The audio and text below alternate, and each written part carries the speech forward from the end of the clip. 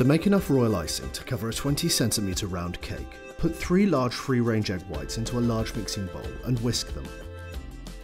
When they turn frothy, you'll need to start adding 675 grams of sieved icing sugar, 1 tablespoon at a time.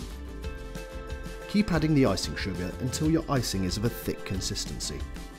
Stir in 3 tablespoons of lemon juice and 1½ tablespoons of glycerin.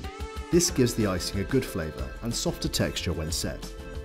Whisk again until it forms peaks. At this stage, the icing can be kept for a couple of days in the fridge, covered with a damp tea towel.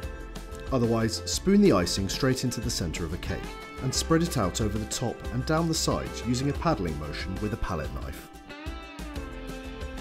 Leave to dry overnight before adding decorations such as fondant snowflakes or sugar frosted fruits and leaves.